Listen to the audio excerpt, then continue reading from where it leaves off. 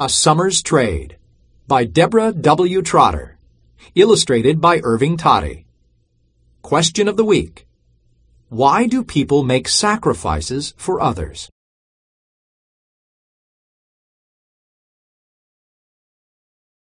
Genre. Realistic fiction tells a story about characters and situations that seem real but come from the author's imagination. As you read, notice how the story's events give rise to the ending.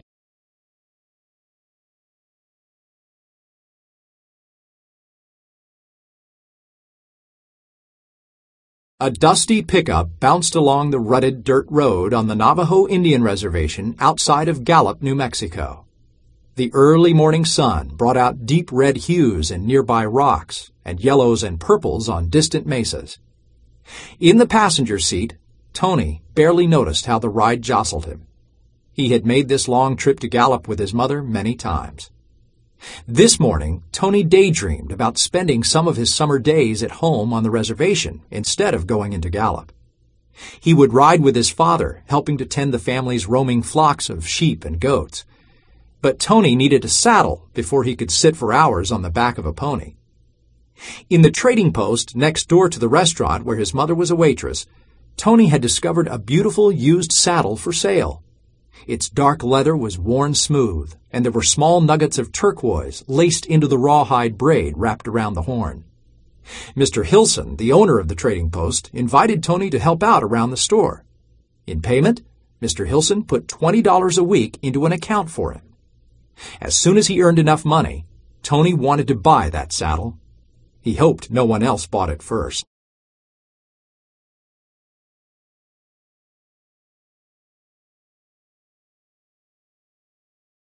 "Here we are," said his mother as she parked in front of the trading post. Tony got out and slammed the truck door. The high desert wind fluttered the bandana covering his straight black hair. "Come see me at lunchtime," his mother said. Tony waved as she walked toward the restaurant. The bell on the door jingled as Tony walked into the trading post. "Good morning, Tony," said Mr. Hilson. "Today I need you to unpack some canned goods and stack them carefully on the store shelves. Then you can sweep out the storage area. It's really dusty back there." "Okay, Mr. Hilson." The trading post did a lot of business. Tourists came to buy Indian-made goods such as baskets, pottery, turquoise jewelry, and colorful woven rugs. Regular customers could buy or trade for just about anything they needed. Navajos could trade or pawn their jewelry in exchange for cash. Some did it because they needed money. Many did it because they wanted their turquoise jewelry to be safe in the trading post vault until they needed it for ceremonial wear. Tony worked hard. There was almost always sweeping to do. Unpacking boxes and stacking things on shelves was a regular job, too. If Mr. Hilson was busy, Tony could help customers. He knew where to find everything that was stocked in the trading post. At lunchtime, Tony went next door as usual.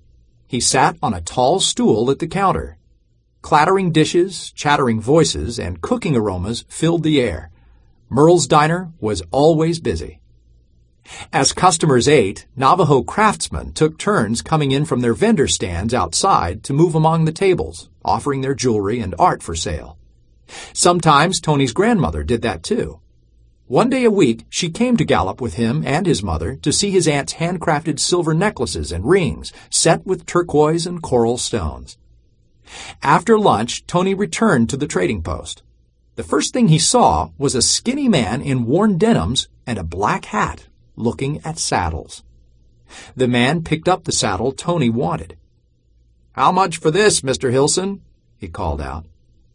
"That's $175, Mr. Hilson answered. The man put the saddle down, but kept rubbing its smooth leather. Tony held his breath. Finally, the man moved away.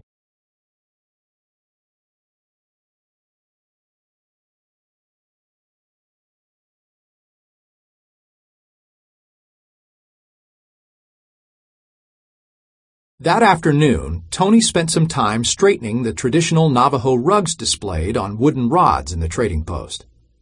With their complex patterns, the rugs took months to design and complete. Tony's grandmother wove rugs and had a loom outside her hogan. When he was younger, Tony had spent many days at grandmother's side watching her work. While she wove, she told Tony stories about the ancient days of the Navajo people, or Diné. He learned about the sacredness of the turquoise mountain towering in the sky to the east. He learned about Changing Woman and how her twin sons killed many monsters to save the people. He loved the story of how Sunbearer first brought horses to the people. On the drive home after work, they passed Tony's aunt's trailer and grandmother's nearby hogan. "Look, my uncle is home early," said Tony. "There's his truck." "I wonder what that's about," said his mother. "I guess we'll find out tomorrow when we pick up grandmother." Tony's uncle worked many miles away in Chinle, Arizona. His job was driving tourists through Canyon de Chelly to visit the many ancient Anasazi ruins there.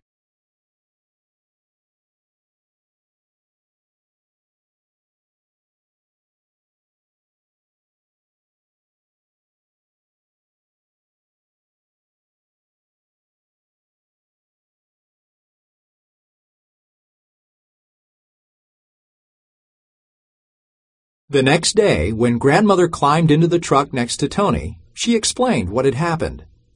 "My daughter's husband broke his foot. He can't be driving tourists for a while. No paychecks for at least a month. He's worrying about his truck payments." When they got out of the truck at Merle's Diner, grandmother followed Tony into the trading post. Her velvet skirt swished as she marched over to the pawn counter and removed her silver and turquoise bracelet, the one she had worn since she was a young woman. Tony stared as she gave it to Mr. Hilson and received some cash in return. Grandmother didn't say a word as she walked past Tony and out the door toward Merle's. On the drive home that day, grandmother was quiet. One hand covered her wrist where she had always worn her bracelet. They dropped her off at her hogan. As his mother backed the truck away, Tony blurted, "My grandmother pawned her bracelet." His mother turned to look at him. "That's her business," she said sternly. Tony was worried. He knew how much that bracelet meant to grandmother. She almost never took it off.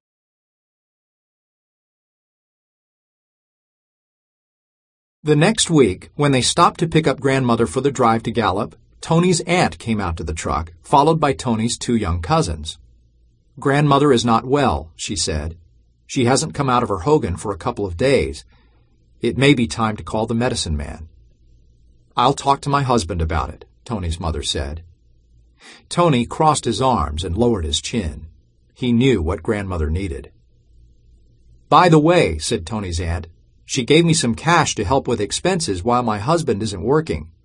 Wouldn't say where she got it." That day, the drive to Gallup seemed endless. When they got to Merle's, Tony ran to the trading post and went straight to the pawn counter. "Mr. Hilson," he said, "I have to buy back my grandmother's bracelet." "You know the rules, Tony. Pawn can't be sold except to the owner for at least 6 months," said Mr. Hilson. "But it's for her," Tony's voice quavered. "She's sick. She needs it back." "Well, since you're family, I guess it might be all right," Mr. Hilson hesitated. "Should I take the money out of your account?" Tony stood up straighter and nodded. "Yes, please. Today."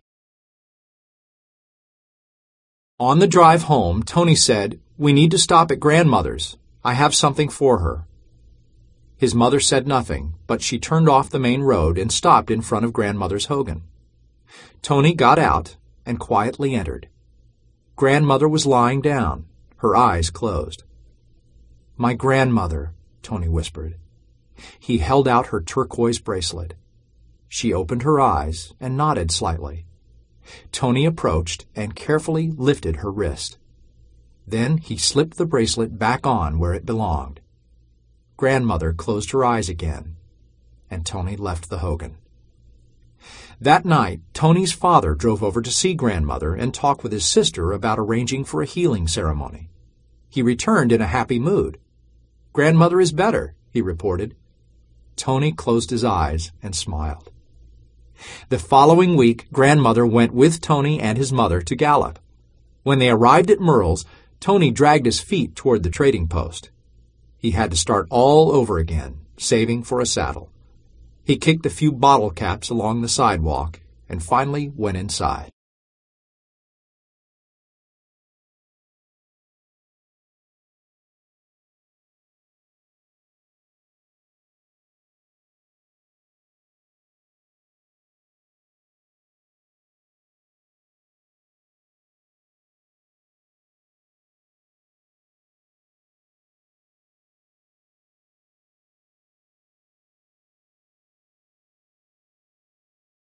Grandmother was talking with Mr. Hilson. Tony went to look at the saddle. There was an empty space on the sawhorse where it used to sit. Someone had bought it. Tony hid from Grandmother as she left the store so she wouldn't see his sad face. Somehow, he made it through the day without anyone asking him what was wrong.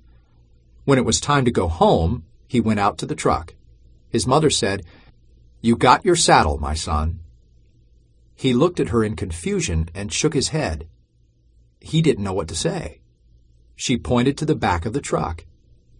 Tony hopped up and leaned on his forearms, feet dangling, to see into the truck bed. He couldn't believe it.